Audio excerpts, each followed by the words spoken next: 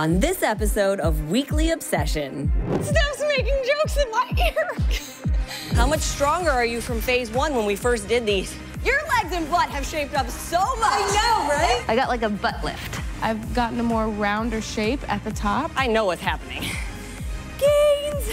How you fuel your body will determine the results that happen in the workout. Who loves refeed day? I do. I'm feeling way better through this whole process than I thought I would. I feel like I just want to hit the ground running. Push, get them up. I don't have oxygen for this.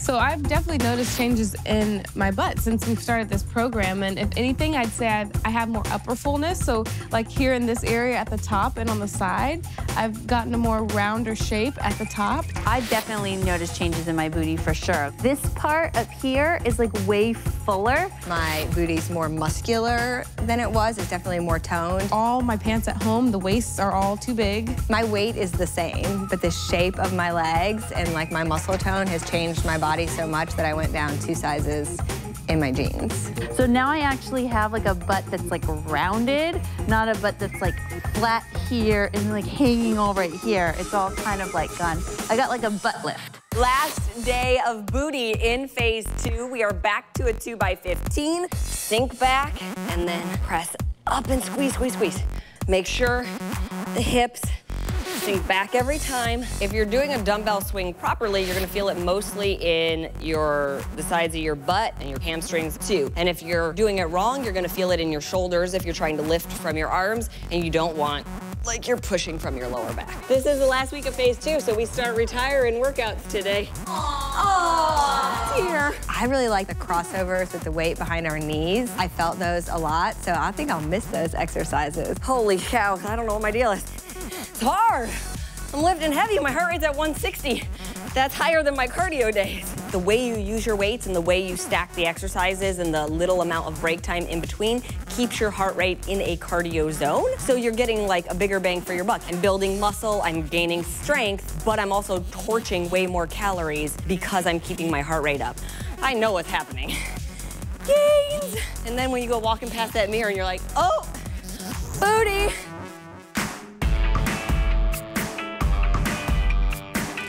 It's like meal prep has become such a integral part of my life that I don't even feel like I'm like, oh, I have to meal prep. I've learned that preparation is key. I used to never freeze anything, but now I've frozen breakfast burritos, I've frozen sweet potatoes. So I've just really learned effective ways to food prep that don't take a lot of time. I do my meal prepping in like 3 to 4 day blocks, so I don't like to prep for the whole week because I'll get bored with what I'm eating. It becomes habit, it becomes a lifestyle. I can't even imagine going back to eating and doing the things that I was doing before. Welcome to Cardio Core. It is our last Cardio Core workout of phase 2. Push, get them up.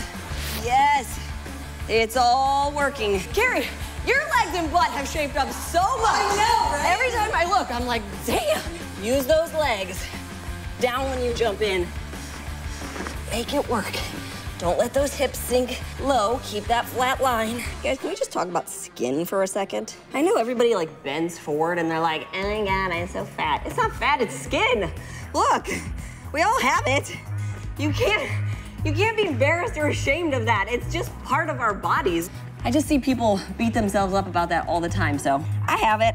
There's nowhere for me to tuck it into in these shorts. I don't think that there should be one definition of what you should look like to qualify as fit and healthy, because there are so many different body types. There are people that relate to different people too. It's like that whole find your tribe message. When I talk about finding my tribe, it's just kind of like that group of people that gets you. That's, I think, really important to anybody who's going on a journey and trying to change something in their life. You need those people who are gonna support you on the hard days and kind of know what's your why, what are you trying to accomplish, and they can remind you of it on the days that you forget, and you can do the same for them. I feel so much less stressed about refeed day today because... You were literally crying last Yeah, I was literally crying. You were like, I know. about this, about this. Yeah, I was. I just feel like I know what I'm doing. That was my biggest problem last time. So now that I've done it once, I'm like, okay, I can do this, no problem. Hey, today's refeed day. Who loves refeed day? row, twist, row. This is like the epitome of a compound movement. Your entire body is working. Shoulders working, legs, butt, hamstrings, quads. Total body core is difficult for me because of how much we work the shoulders. My shoulders get really tired, and the moves are so detailed, the compound movement, like Autumn talked about. You just really have to pay close attention, keep good form. You can't just like rush through it, which are all good things, but it also makes it miserable sometimes. Hey, my shoulder burns. Oh, yeah. What does that mean? Somebody's torturing you? He said, oh, what's that mean? Somebody's torturing you? Just me. As your chest gets tired, if you just press into a wall or a doorway and open that up a little bit, that'll feel really good. You could also do it with a partner. If you have a friend, you press into each other and rotate. Don't push too hard. You just want a nice little stretch in the chest, but it'll help loosen it up a little bit more.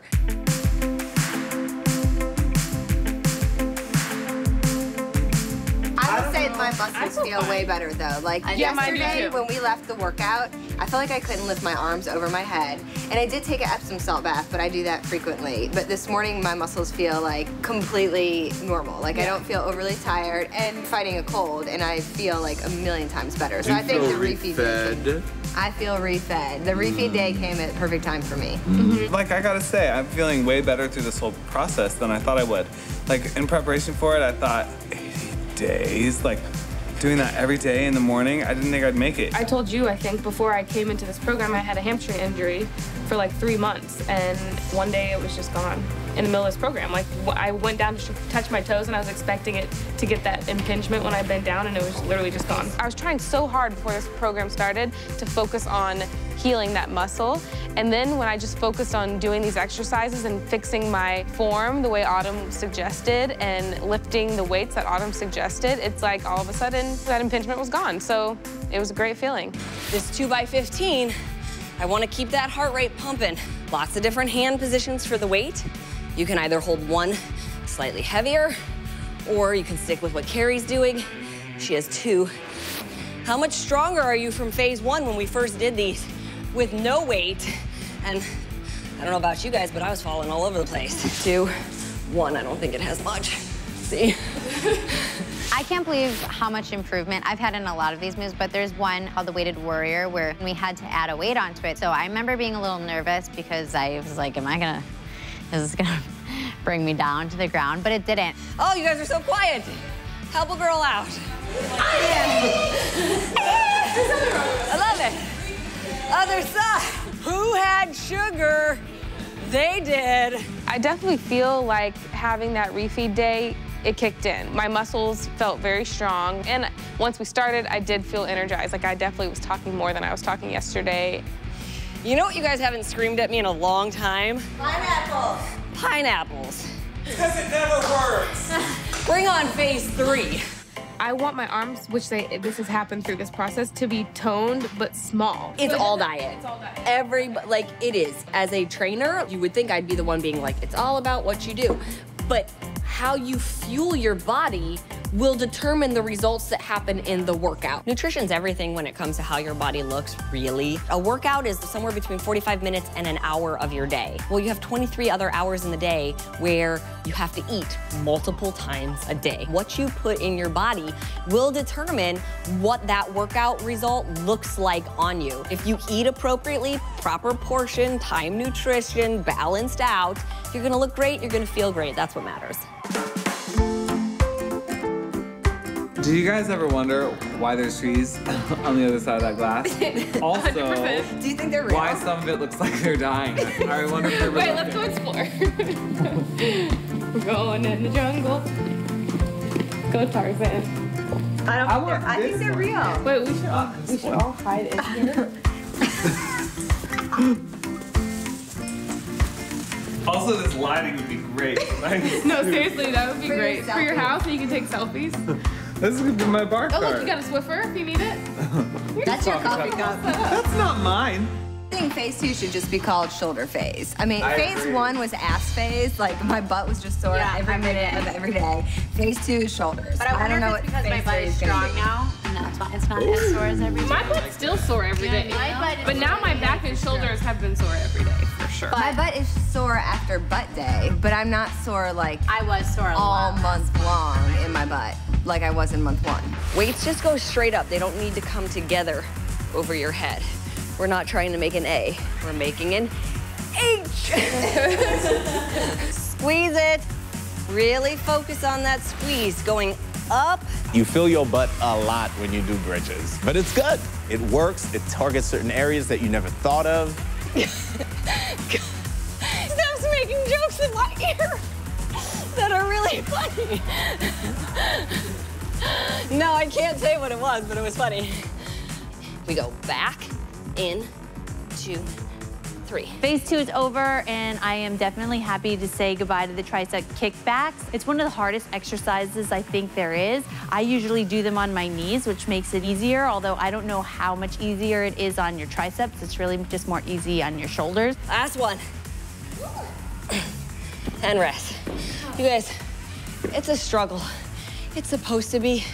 Even on day 49, I designed it to be hard. I don't want you up there like flying through the exercise thinking it's easy. I want you in it, struggling to get better every single day. That's how we make progress. It is the end of phase 2, and you should be feeling really proud. We're about to be 50 days in. That's a really big accomplishment to still be in it and going for it. But you might also be starting to feel really tired. We're beating our bodies up on a daily basis. We only have 1 rest day. So that's why it's so important to be taking care of yourself, to be getting enough sleep, to celebrating the small victories along the way. Right now, people are starting to probably think, why did my changes slow down? Why is the scale not moving as fast? The progress does not stay at this very fast-paced progress for the full 80 days. It doesn't mean that the program isn't working. That is the natural path of any fitness routine and healthy way of eating. So there is a lot of different things that you might be feeling as we hit day 50 and the start of phase 3, but hopefully overall people are feeling good, they're feeling stronger, and they're feeling just recommitted to the last phase. Are we ready for day 50? Yay! Come on, gotta work for it. Doesn't just happen. Ducks, come on.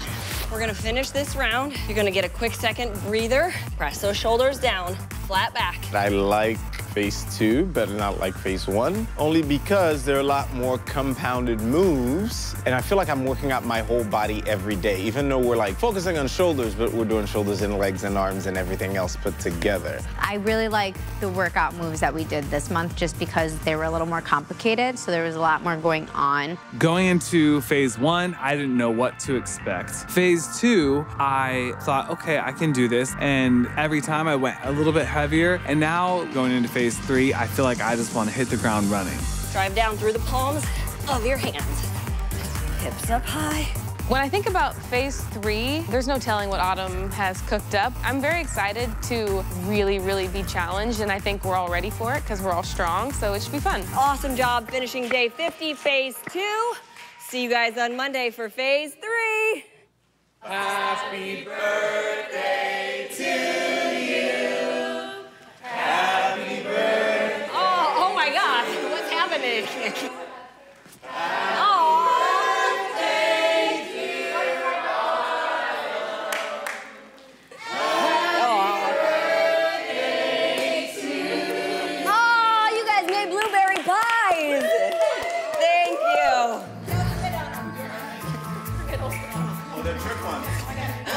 I don't have oxygen for this.